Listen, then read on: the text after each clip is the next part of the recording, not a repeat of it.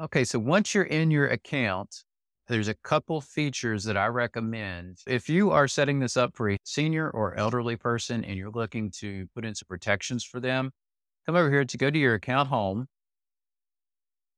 And then here are some features that I recommend you turn on. First of all, 911, make sure the correct address is here so that if they call 911, 911 will know where to come. Advanced features, if you don't want them to accept incoming calls, you only want them to be able to make outgoing calls for emergencies, you can turn that on here. You can turn on or off the voicemail indicator. That is the stutter dial tone. So if they pick up their handset, it'll go duh, duh, duh, duh. If they've got a voicemail, might not want to have that option on for them. And then call waiting, that's up to you depending on the situation if you want to do call waiting or not. Automated call screening is a feature you might want to turn on.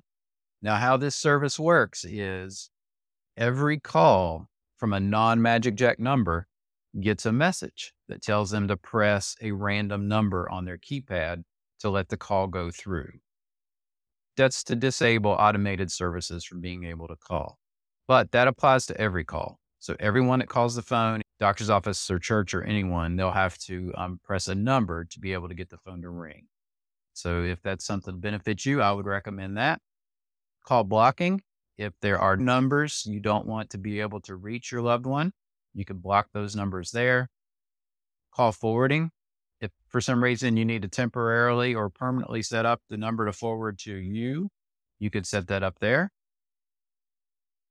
Voicemail on or off. You can turn this on or off right here. Turn your voicemail on or off right here. And then you can set how quick it converts over to voicemail. So if you want it to go to voicemail pretty quick, just to help screen calls, you can do that. Or you can set it longer. If your loved one takes a little bit of time to get to the phone, you can set what time you want there. And then voicemail via email. This is a feature that emails the recording to the email that you set. So you could set this up so that your loved one gets the voicemails on their phone and then they can call.